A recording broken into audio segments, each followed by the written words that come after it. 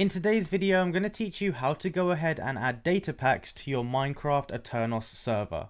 Now, it's very easy to do, just make sure you pay close attention to ensure you get it all correct. So let's get right into it. The first thing you want to go ahead and do is make sure that you have your server stopped. And the reason we do this is so that we can install it and then start the server again so that they'll be installed.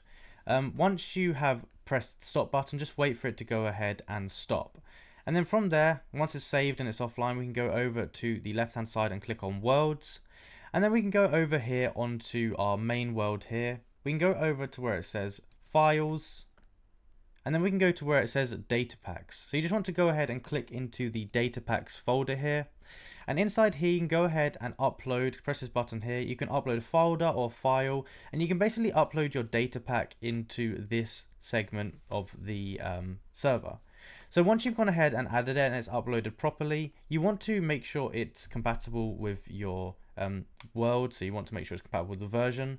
And if it is, you can go back over to where it says server, and we can click on the start button here, and we can start the server up, and the data pack should be ready to go.